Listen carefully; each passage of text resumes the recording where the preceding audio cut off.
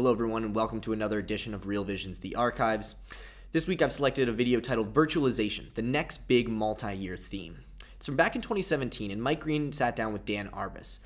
Dan has some really unique experience in that he was one of the few lawyers from the West on the ground in Eastern Europe when they restructured from communism to capitalism. And they discussed that in relation to what's been happening in China over the past few years. Now remember, this is from 2017, so it is a little dated in that part. But at 8 minutes, they start talking about Dan's big bets on virtualization and on the Internet of Things. If you've been paying close attention, he really got that one right. And since COVID has accelerated a lot of the trends he's talking about, I thought it was a perfect time to pull this one out of the archives for all of you to see if you hadn't seen it recently.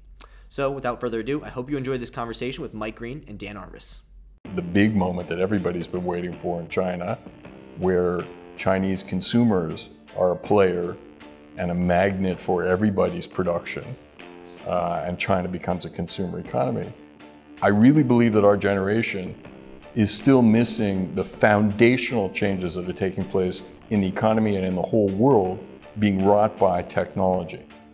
People are becoming anxious, both existentially about their security, which I'll come back to in a moment, and economically.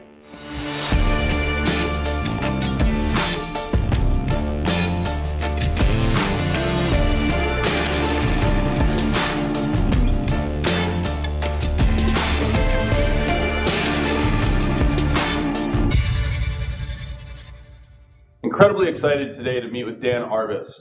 Dan is a friend of mine. He's been involved in the industry for a long time, starting back in the late 1980s and early 1990s when he was the youngest Western lawyer on the ground in Eastern Europe.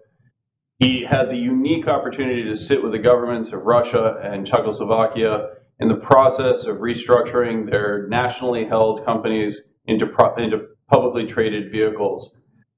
Dan brought that perspective on the fall of communism and the insights that actually predicted the fall of communism to his investing career, and it continues to be a big picture investor who invests across long arcs. As we see some of the dynamics that I've talked about in other interviews, this idea that perhaps the curtain is closing again and the world is reversing, I'm really excited to get Dan's perspective on what's happening out there and where he sees the opportunities today.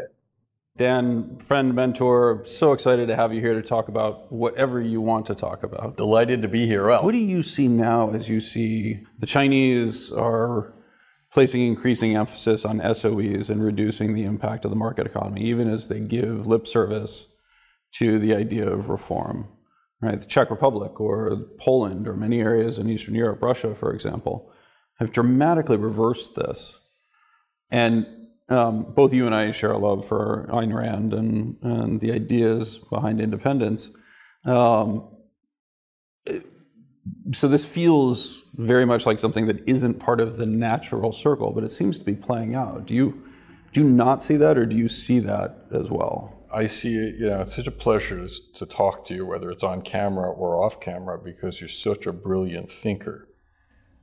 Packed into the question that you just asked are layers and layers and layers of developments that I believe all point back in one direction.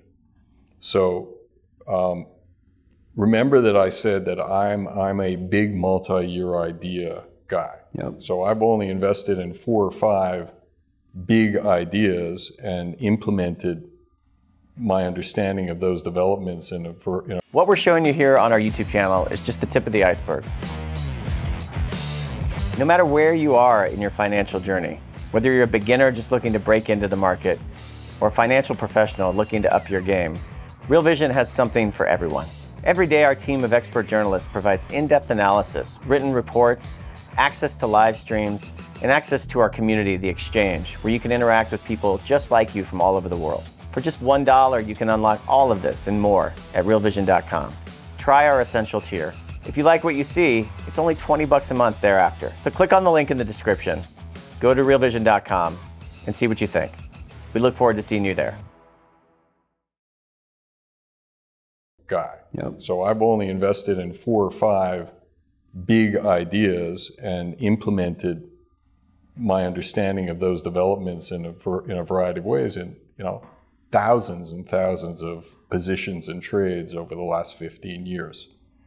So the evolution of the devolution of communism from Europe to Asia through China's industrialization, urbanization, which involved a lot of fixed asset investment, and most recently the transition to the big moment that everybody's been waiting for in China, where Chinese consumers are a player and a magnet for everybody's production, and China becomes a consumer economy. The arc of that is something that I followed for the past almost 30 years now. Along the way I did, I got the housing crisis, as you know. When I was looking for an asymmetric way to get short the housing speculation after trying to do it by shorting stock in the home builders too early in 2005, I remembered the mortgage CDO structure and went out to look for mezzanine tranches of mortgage CDOs to buy protection on. So I got the housing short. It was very, very clear in the fourth quarter of 2008 that there was going to be a huge opportunity in reflation, because when you saw the Treasury Secretary, Hank Paulson, on his knees begging Nancy Pelosi for congressional action, it was very clear that Congress was going to be incapable of taking the steps that were going to be necessary to rescue the financial system and to rescue the economy. So it was absolutely going to fall to monetary policy and to the central bank. And if you listened carefully to thoughtful people in the fourth quarter of 2008, I remember Jim Bianco in particular being brilliant on this, there was all kinds of signals that there would be extraordinary monetary policy, and you could connect the dots pretty quickly to understand what exactly that was going to be after interest rates were brought down to the zero bound. It was going to have to be quantitative easing. And so I made the call in 08 after being short housing, long mining for China on the weak dollar, which did beautifully in 07 and 08. So it was up 40 in 07 and up in 08.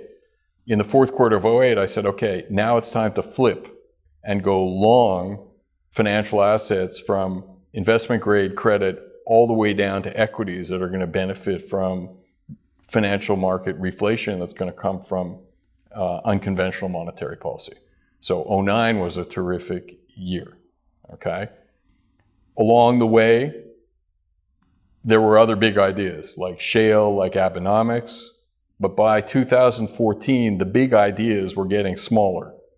There was one huge idea, I'm going to come back to your question now, that was becoming apparent to me, which was that the penetration of software and services, the potential penetration of software and services into traditional industries was very likely going to bring big displacements, big cost reductions, labor displacement, and capital displacement, because you could achieve efficiencies in traditional industries with software and services that don't require capex. So back to your question of what's going on in the world, we are in the middle, in my view, and I think our generation to some extent overlooks this because we are all in our heuristics, in our mindsets that we learned when our worldviews were formed, whether it was in the late 70s or in the early 80s. The world is a completely different place. Normally, everybody likes to look backward at what they did before and then make adjustments based on what they have to accommodate the most limited change that's taken place.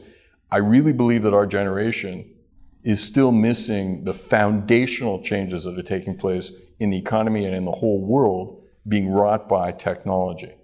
What I mean by that is you had an economic transformation 150 years ago of an agrarian economy where the focus of the economy and the growth in the economy transferred from the farm to factory and services.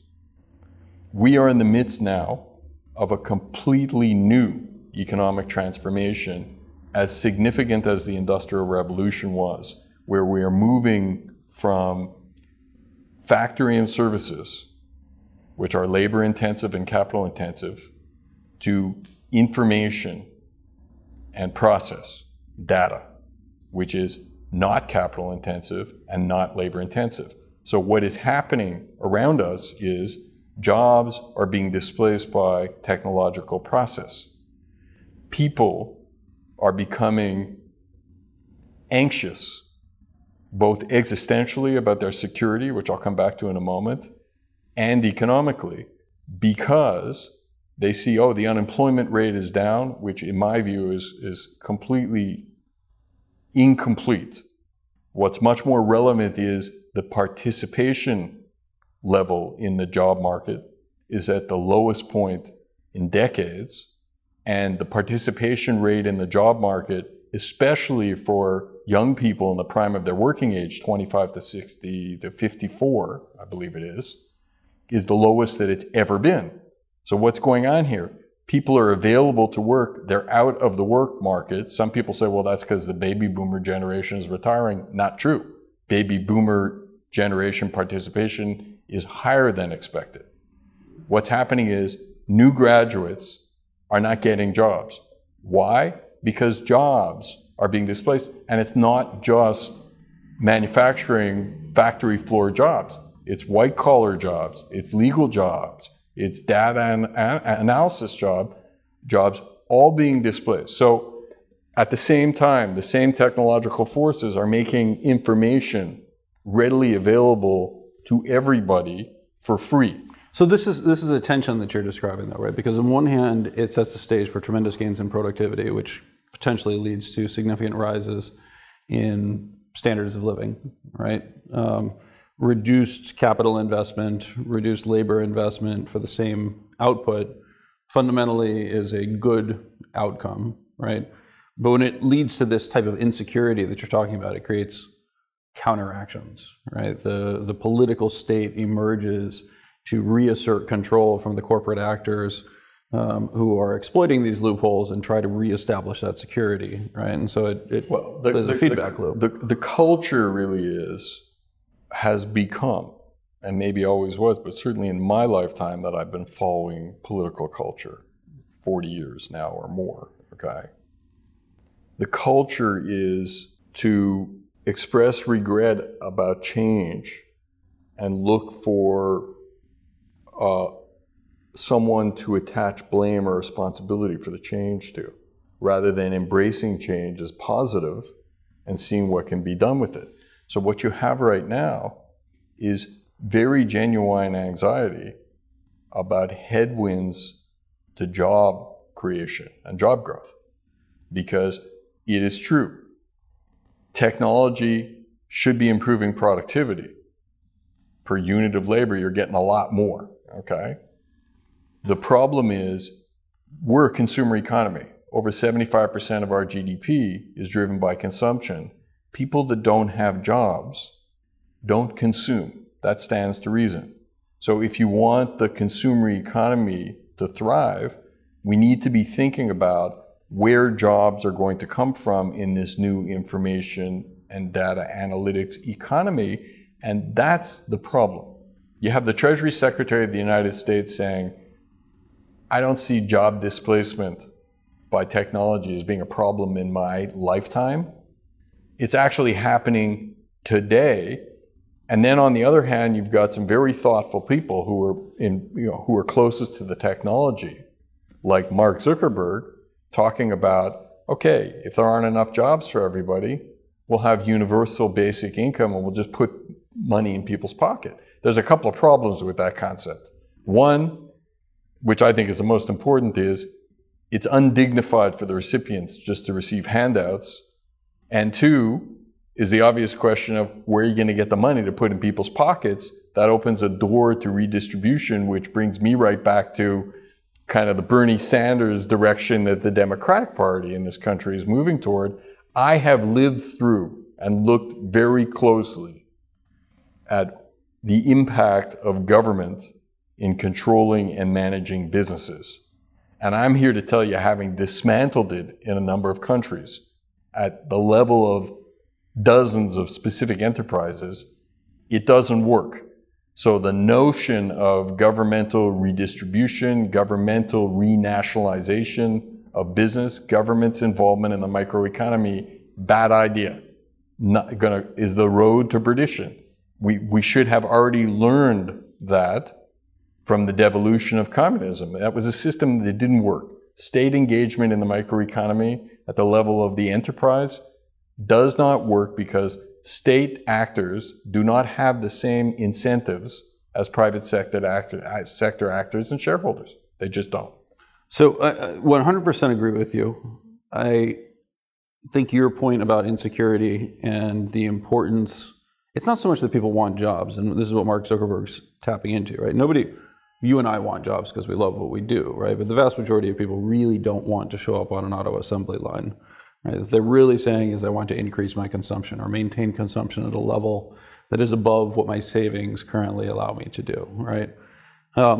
And so there is this alternate solution, right? You can go to something like universal basic income to solve it. You turn to the state, right? And you're correctly 100% agree with you pointing out that it doesn't work, that ultimately, in the immortal words of Maggie Thatcher, the problem with socialism is eventually you run out of other people's money, right? Look, I think with respect, I may disagree with you on the premise. I have a tremendous amount of respect for the American voter and for people in general. So I take issue with the proposition that people don't want jobs. They may not want repetitive task jobs. Totally agree. They may not want boring jobs, but I believe that all people, when they wake up in the morning, at some point, want purpose. They want to do something that makes a positive difference to someone, somewhere.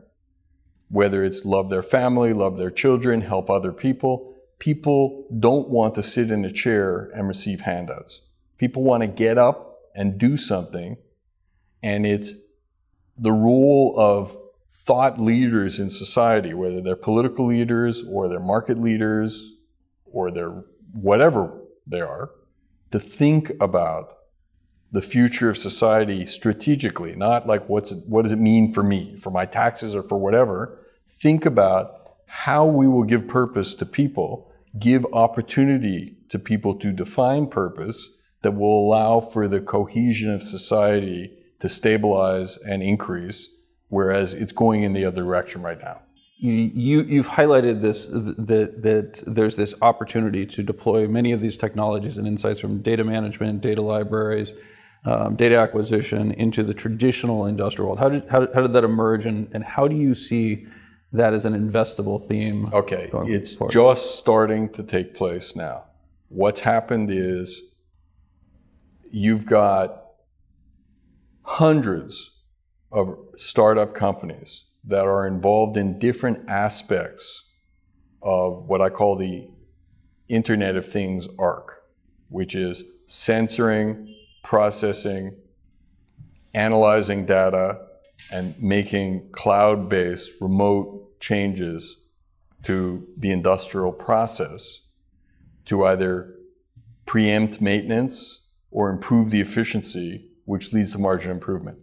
You do this, it displaces labor, it displaces capex because the customer in the end wants to buy a service.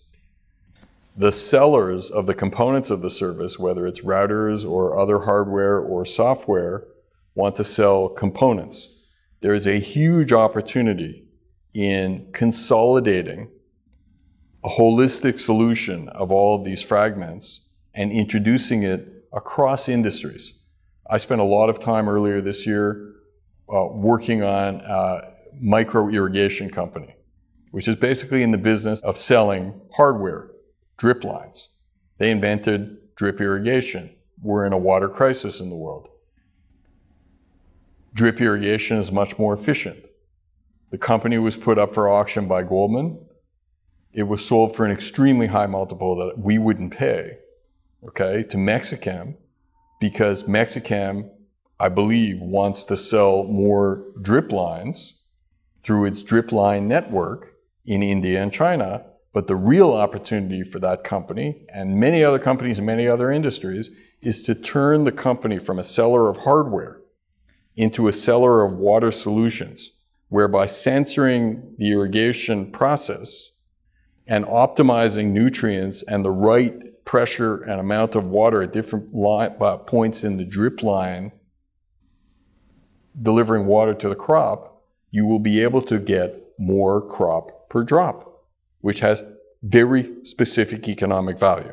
So you introduce this to the grower as a service. Not go to the grower and say, hey, you could put all these pieces together, because they don't know how to do it. They're not an integrator, but you do it for them.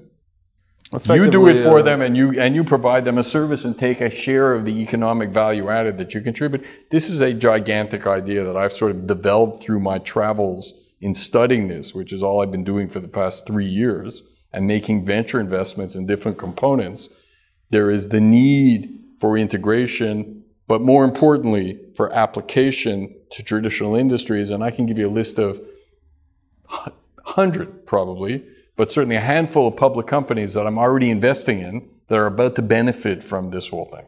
And so this is a variant, I mean, this is similar to the dynamic we've seen with Workspace or with the software as a service type model, but you're saying extended to Caterpillar tractors and to drip irrigation. To all kinds of process.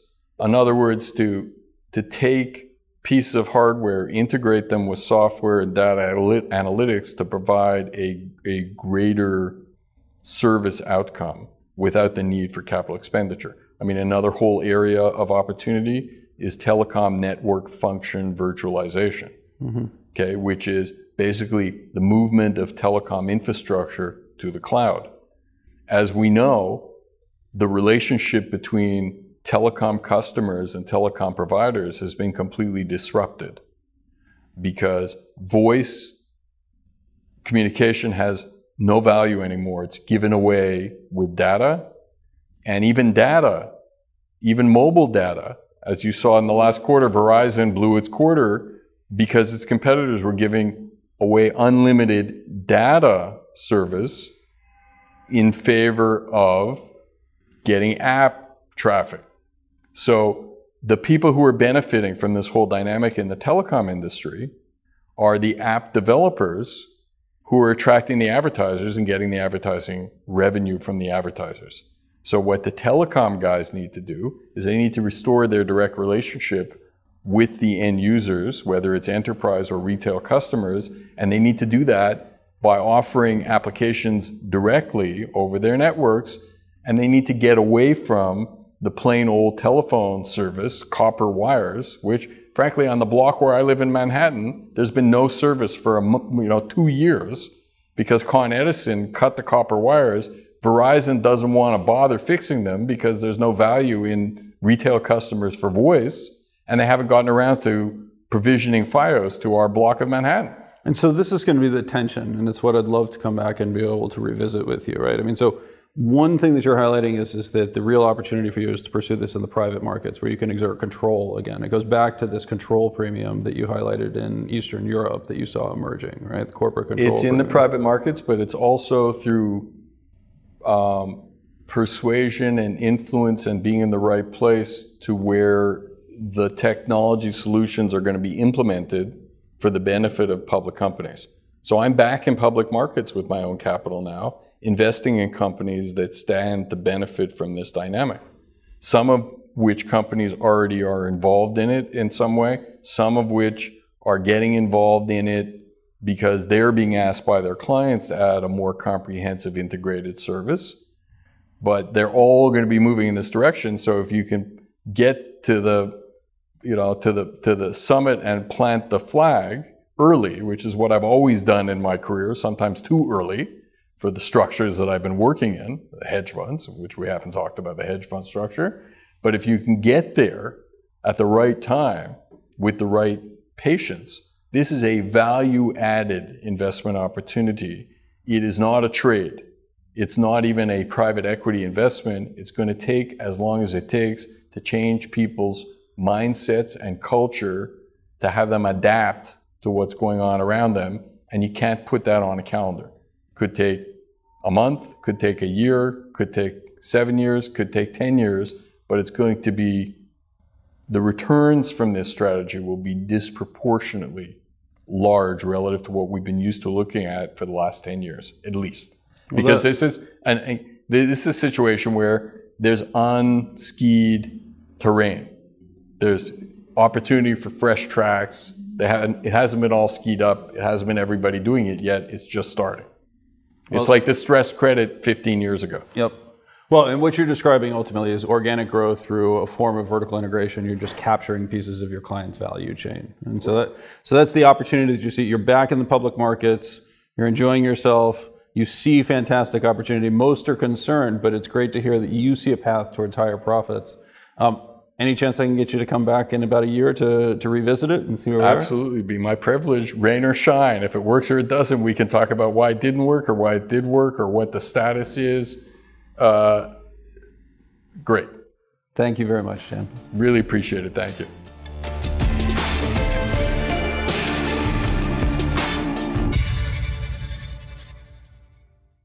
Thank you for watching this interview.